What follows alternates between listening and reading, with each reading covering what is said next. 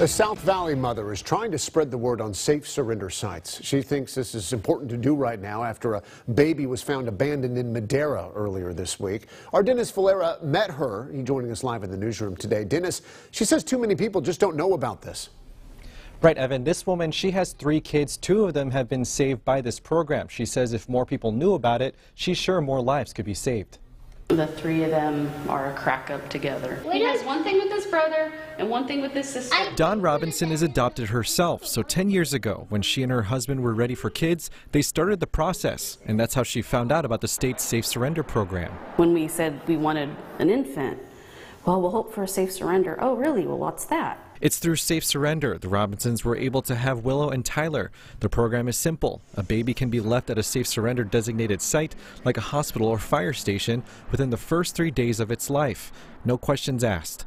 Dawn calls it a win-win, and she says it hurts when she hears of incidents like the one in Madera this week. It crushes me. There's somebody out there that they can't have a child, or they just want to help society out, and they'll do anything to take care of that baby. And on the other hand, these people that feel like they have no choice, that's terrible for them too. There is hope. She hopes the Madera case spreads awareness and helps promote the program. If there's publicity out there at like grocery stores or doctor's offices or wherever you might be, then you will more likely be aware of it and be willing to just go straight to the hospital. Now, a reminder, for people who do surrender an infant, you have 14 days to reclaim that infant. Again, no questions asked.